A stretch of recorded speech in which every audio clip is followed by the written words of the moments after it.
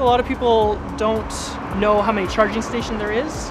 I think they think that you have to pay at all the charging stations. I think they think that the vehicles are really expensive.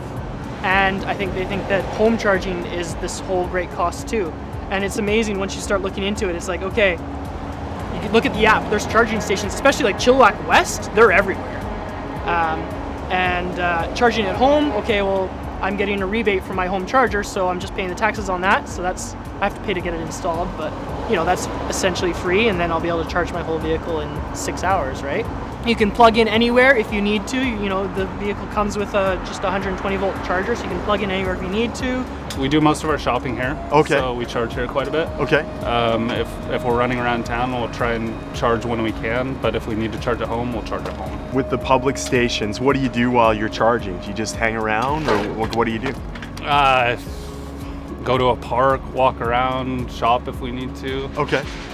But it's nice because it kind of forces you out of your comfort zone a little bit. I plug in, I know I've got half an hour to come back because I can't go beyond half an hour, and I get my haircut and come back. So you plug in, haircut, done. Hot coffee, yeah. Love it.